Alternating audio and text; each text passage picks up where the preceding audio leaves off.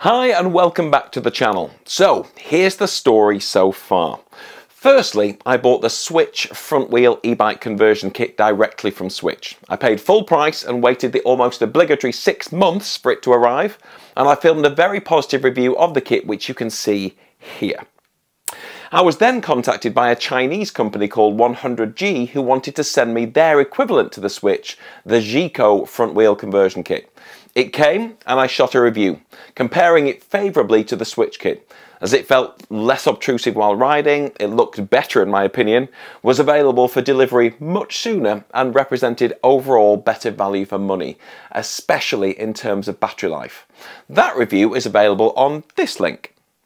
Now most recently 100G asked me if I would like to test their Geeko rear wheel conversion kit, to which I of course said yes, and having conducted the test it became my favourite of all the options, as I realised that a rear wheel e-bike conversion is the most natural feeling riding experience.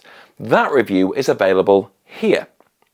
And that brings us to now, when I'm going to combine two of those options and connect the Geeko front wheel kit and the rear wheel kit to create a dual e-bike conversion, offering electric support to both wheels simultaneously. Now Geeko have kindly sent me the modification kit, and big thanks to them. The instructions to complete the conversion are on YouTube, and I'm super keen to give it a go. The question is it any good? And is it worth the $1,255 or just over £1,000 which the full dual kit costs if buying outright? Stay tuned to find out.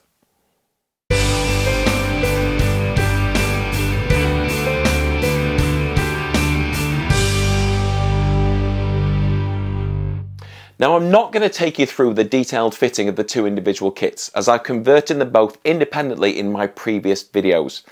In a nutshell, you'd swap out the regular front wheel for the Geeko wheel containing a 250 watt motor.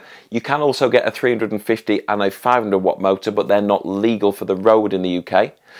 But that motor wheel is then connected to a battery and control unit, which would, if fitted independently, be controlled by either the cadence sensor on the crank to monitor and support your pedalling, or a throttle on the handlebars. Though you can only use this on private land, as using a throttle-powered e-bike on UK roads and cycle paths is against the law. Likewise, the rear wheel conversion involves swapping out the regular rear wheel for the Geeko rear wheel, which has another 250 watt motor in the hub. Again, also available as 350 or 500 watt should your country's laws allow it. But this particular kit, when you're talking the rear wheel, also has a clever cadence sensor built into the hub, removing the need for an external sensor on the crank. Each kit uses a battery, the colour, size and power of which is available in multiple versions. They all look like a particularly durable looking water bottle when installed on the mounts, which is pretty cool to be fair. It doesn't look out of place. Now when these kits are combined, the need for the external crank cadence sensor is removed because the rear wheel can do that job internally, making the installation a little neater. You do, however, have to figure out how to house two batteries. Now let me show you around the bike once the Geeko wheels are installed, and my first solution to the battery challenge. Now as you can see here, we have the rear wheel awaiting connection, the front wheel awaiting connection, and the throttle connected to nothing at the moment. Now here is the mount intended to hold the second battery bracket. So this is an adapter that comes from Geeko. It's part of the kit for the dual conversion. Dead simple, just rubber straps that go round your frame, and then you just hook them on here in the middle so it's nice and solid, and then I put these straps over the top just to make it a bit more secure. And then it's just a regular water bottle connection here, which is what holds the mount. So I'll be able to put one battery above and one battery below. But first I have to go and wire them. So let me show you exactly what I'm dealing with. So there are three elements to the dual kit. So we have the existing front mount, which you can tell it's the front because it has three connections, which is one for the motor, one for the throttle, and one for the cadence sensor. Now obviously we won't need that front cadence sensor because we have the rear kit, which will actually dictate everything, which is driven by this. So this is the rear mount. So again, you've just got two connections. You've got the power and you've got throttle. In the middle is the conversion kit. So as you can see on the bottom here, there's no brains attached to this one, just a series of wires that you then connect to these. So it's a case of unscrewing the bottom off here, which is 5 screws inside. And you do that for both kits. And then there's a video that Geeko have put on YouTube, so I'm not going to talk you through that process. They do it better than me with illustrations, where I wire the two together, and this one will replace the front once I've taken the brains off it, unplugged some extra cables that I don't need, like the cadence sensor, and then connected it to this, which then bi-wires straight to that. Clear enough? I hope so. I'll show you in a minute how I've got on. And then there were two I have finished. So this is now the rear kit and the front kit. So this is my surplus stuff over here, which I'll put in a bag and store somewhere and never ever use again. But the rear has a connection to the motor, so which we're familiar with, and then this new green cable, which in turn connects to this new green cable on the front motor. Coming out of there, you have control for the front motor, and then this is a connection to the throttle. So when I wire this, I'll put this under the frame and this over the frame, because I think the power button on that will turn both batteries on, I believe. And then if there's movement from the back wheel, so the cadence sensor in the rear wheel, that will come in through here, and it will transmit a signal to this to tell it to drive the front wheel. And likewise, if you pull the throttle, then it'll send a signal to the front, and then it will tell the back to run as well. So they are definitely both working. But let's go and test it. Let's fit them to bike and see if they actually make the wheels turn. And so we are fully installed. So we have both batteries on the frame. So this is the original front battery and the rear battery. This is the original rear mount, and this is the new dual mount that you've just seen me wire in the previous section of the video. It's connected there. That connects both batteries and power units to this cable. Bottom battery is also connected by this cable here to the electric motor in the rear hub. And then the front cable, the front battery, sorry, leads up to the throttle and then round down the front fork to the front motor, so the 250-watt motor in there. As expected, you do indeed just use the top panel to turn it on and off. So just by powering that, that actually does tap in. Even though only one display is coming on, it is tapping into the capacity of both batteries, so you don't need to press the power button on that one. Once it's on, you don't do anything with it.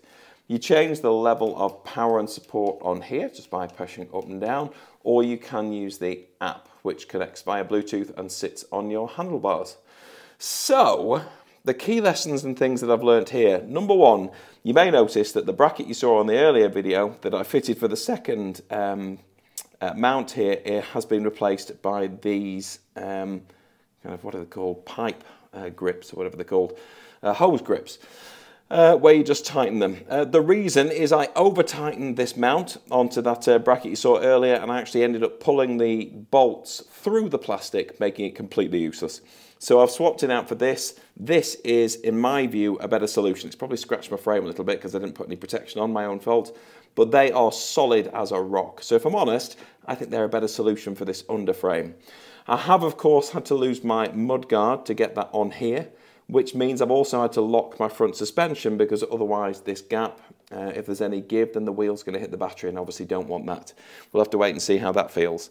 In terms of performance, I'm only going to know what the cadence sensor element feels like once I take this on a ride, which I'm going to do shortly. I'm going to go and do the Geeko Dual, which is between 21 and 22 miles, and has lots of ups and downs. Yeah, looking forward to that. Should be a good ride. In the meantime, I can test this. I do have the throttle here, so if I just push that, I can definitely feel that both wheels are trying to pull the bike away. So there's definitely power going to it. It definitely works with the throttle. The test now is going to be the ride. So I'll see you on the other side.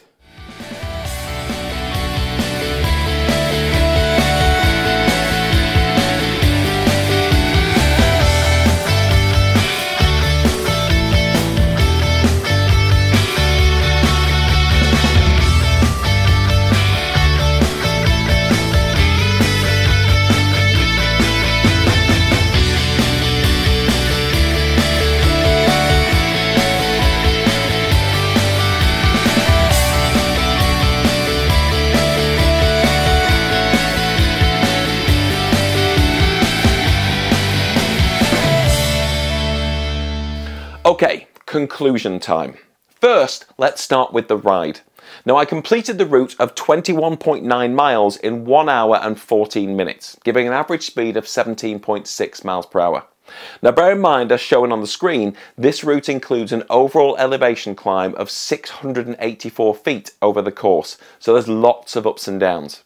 I pedalled the whole route and kept the motor at level 3 without using the throttle. Now, to put this into context, when I do this same ride, albeit without the added diversions that I experienced yesterday due to building, it's 21.7 miles long and takes me around 1 hour 35 to 40 minutes, giving me an average speed of around 13 to 14 miles per hour.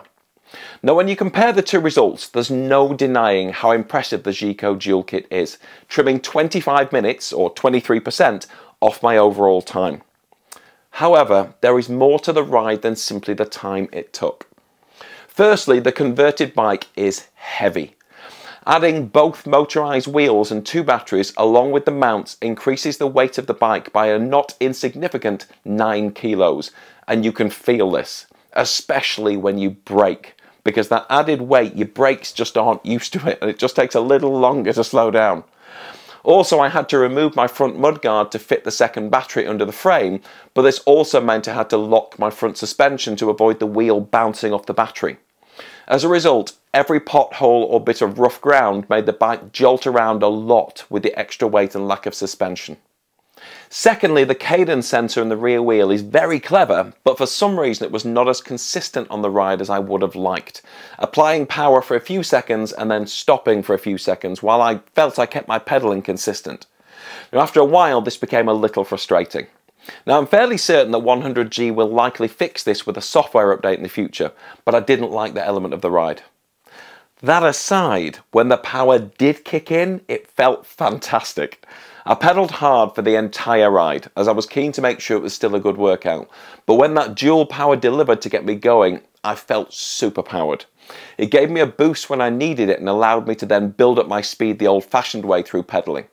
Plus, unlike when I completed the same route with both the Geeko front wheel conversion kit and the Swytch Kit, neither of which lasted the whole route, I arrived back home after this ride with an impressive 46% battery remaining. This is testament to the great way the 2 batteries work together, as despite them powering 2 motors, they manage to use considerably less power than when used independently to power just 1 motor. I guess that is the benefit of dual power to distribute the workload. However, that also brings me on to another challenge. The law around electric bikes in the UK is very clear on a number of points. Firstly, you cannot solely use a throttle, as I mentioned earlier. The motor must only be used to support the rider pedalling when used on public highways and cycle paths. Secondly, and particularly relevant in this case, the maximum power which an e-bike is allowed in the UK for public use is 250 watts. That's a 250 watt limit for the bike, not each wheel, sadly. That makes the dual kit unusable on public roads in this country in this form, which is a shame. Now, to counteract this, Geeko have built the option into the software that it takes less than 1 minute to turn off the motor in either wheel through the app, arguably making the bike legally compliant, strictly speaking. You can also unplug the throttle or disable it through the app, and then the bike really is okay for UK use. You could then argue that the extra weight of 2 batteries becomes unnecessary, but with that increased range from 2 batteries, you could genuinely probably cycle with 1 active wheel for at least 50 miles, which is amazing.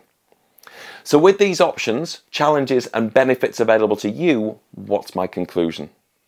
Honestly, the kit is very impressive. The power is addictive, but the fact remains that it is a legal risk in the UK to use it as intended. As a result, I would have to say that I do not think this is the best choice for you UK cyclists. If you're in the rest of Europe or in the US, then this thing is brilliant fun and I don't think you would regret it. But for here, it just doesn't make as much sense as simply buying the rear conversion kit and using that. Now, as you may have seen in my previous video, I found the Geeko rear conversion kit an absolute pleasure to use, still giving that super powered boost when cycling. It was easy enough to fit, and of course you'll knock 4.5 kilograms off the weight of your bike compared to the dual kit, and the power delivery just felt natural and smooth. I'm just not sure anyone needs more than that. So one closing note, as it has come up in comments in my previous videos, also consider a torque arm for your bike when fitting an e-bike conversion kit. Not all bikes are the same, and your safety should always be a priority.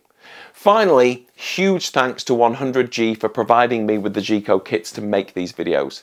The team at 100G have been great to deal with, and I would recommend them to you all day. In fact, if you do choose to buy one of their products, and as a thank you to you for watching this video to the very end, if you use the code PAUL60 as shown exactly on the screen, you'll receive $60 off your order at checkout. Thanks for watching. Please do like and subscribe, and I will see you on the next video. Bye for now.